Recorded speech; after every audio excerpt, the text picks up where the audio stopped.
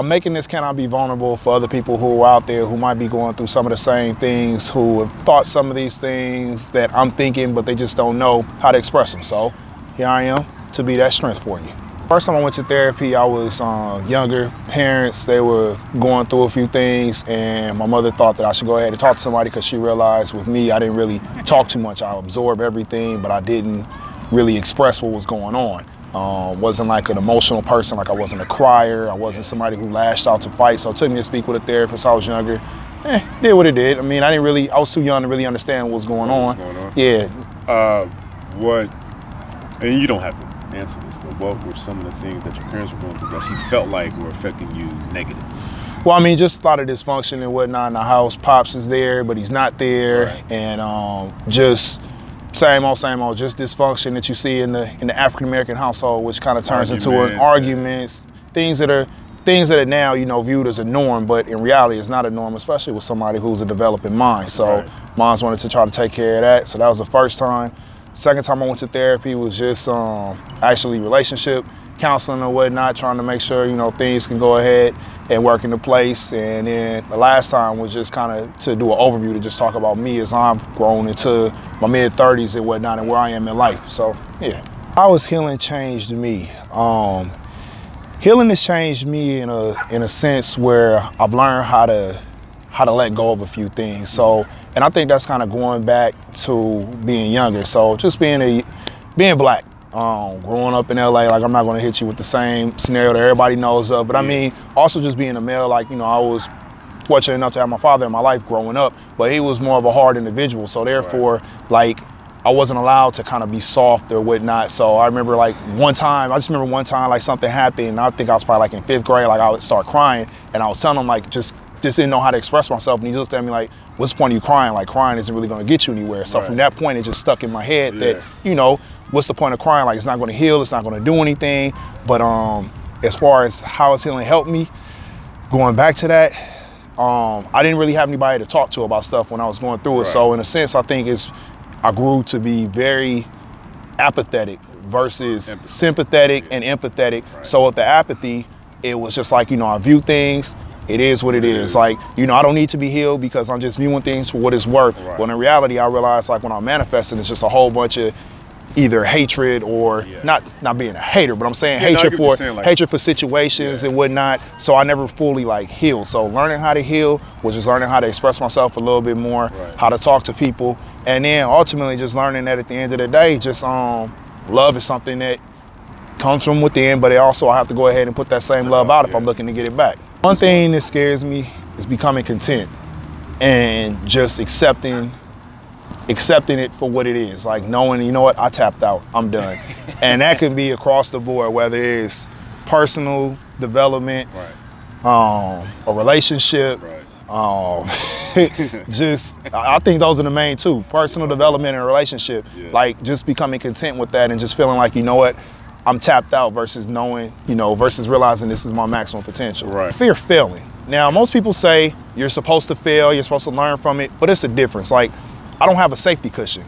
So if I fail, I might be homeless. Like, that's it. So, and I mean, you know, I've seen people, you know, well, I've been homeless and whatnot. That's cool, but at the end of the day, for me, I don't want to be there. So I fear failing. So therefore, I think when I make moves, it's made me much more strategic and calculated when I'm doing things. So whether somebody else might see my potential with something, that's great. Like, you know, I love my friends for that, my family for going ahead and acknowledging those strengths. But however, if I fail, like, I don't have that much room for failure. Like, I have a very prestigious master's degree, and I'm not saying it to boast or brag, I'm saying it and because me being in the position I am, I need to go ahead and market myself no matter what. So if I'm marketing myself, went ahead, did a master's degree in leadership and management, concentration in organizational development, created a solid career for myself for what I'm doing right now. But, you know, the flip side to that coin is if I want to go ahead and do some things, you still got them student loans coming in. I still have rent coming in. I still have life that I want to live. So therefore, I have to be very strategic on what it is that I do. So it's me, nobody else. So, you know, yeah. My weakness is moving at other people's speed. And when I say that, I have a speed that I like to move in. I'm very comfortable with myself, but I know how hard I push myself. And the thing is, if I have somebody who I'm around that I'm close to, or in a case that I happen to love or whatnot, like a significant other, then I want them to move just as fast as I'm moving. And I'm expecting that they can do that because I'm gonna be there as their strength. So even though they're not keeping up with me on my speed, I'm still there to kind of continually push them.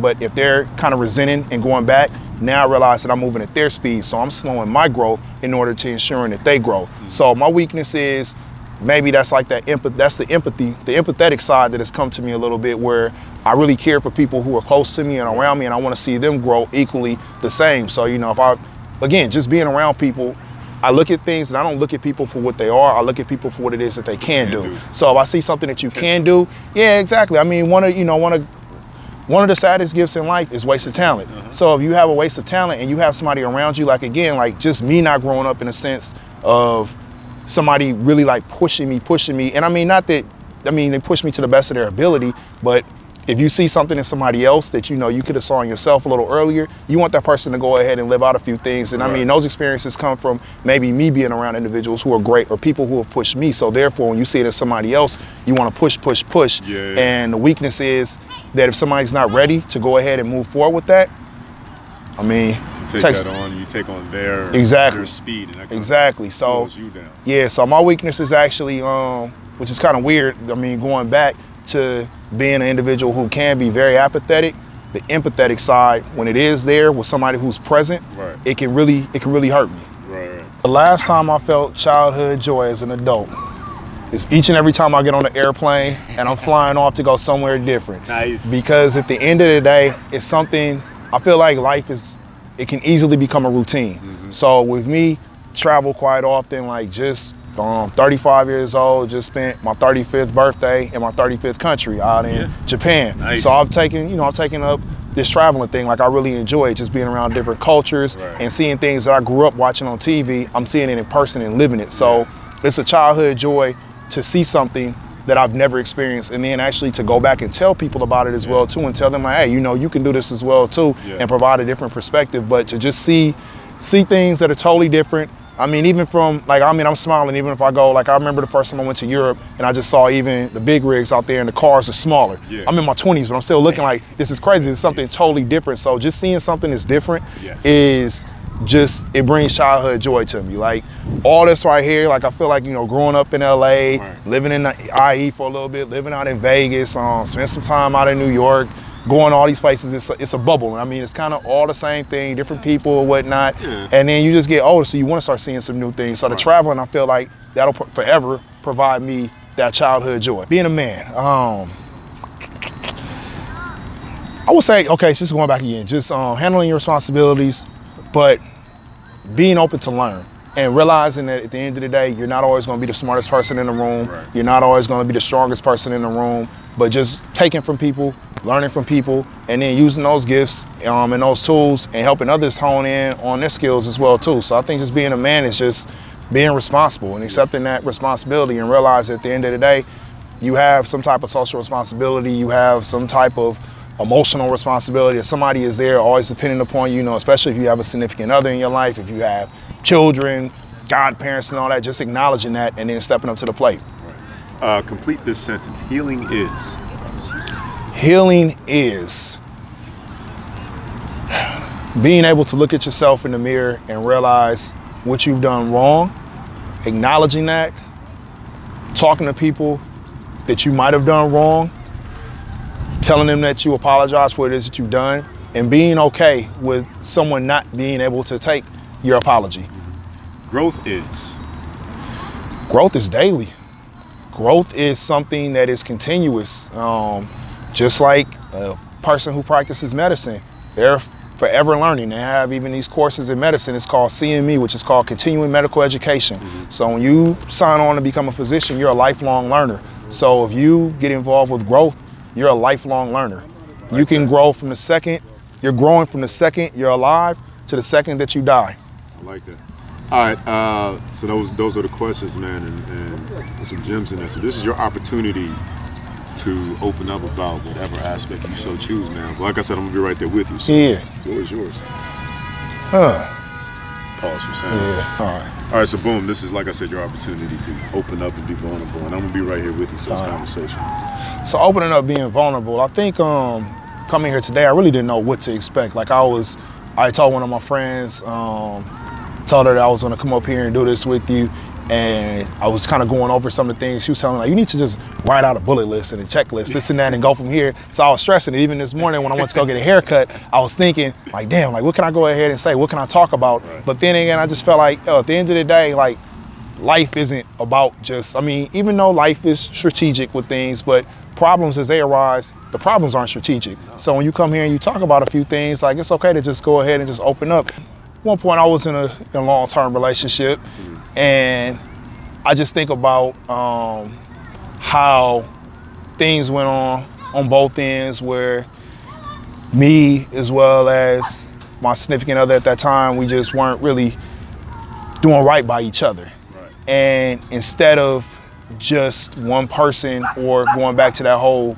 being a man and being responsible type thing, always just went on the hope that things will become better. Right. All the while, it was just becoming much more toxic. Right. And, you know, instead of just stepping away from it, I just continually tried to make things work. And I think, like, going back with that kind of goes back in my childhood days. When you've been around so much dysfunction, you believe the dysfunction is how you actually function. So when you realize that it's not, when you get around some of your friends, some of their families, and everybody sitting around enjoying themselves, and they're talking, and they like, oh, so you guys aren't just doing this when we're around each other, you know, like this is how they actually are. If they do have problems, they talk the problems. They talk the problems out, exactly. So when I realized that, you know, I wasn't becoming the best communicator that I could be, I realized that I was doing my relationship a disservice, because I'm harboring a lot.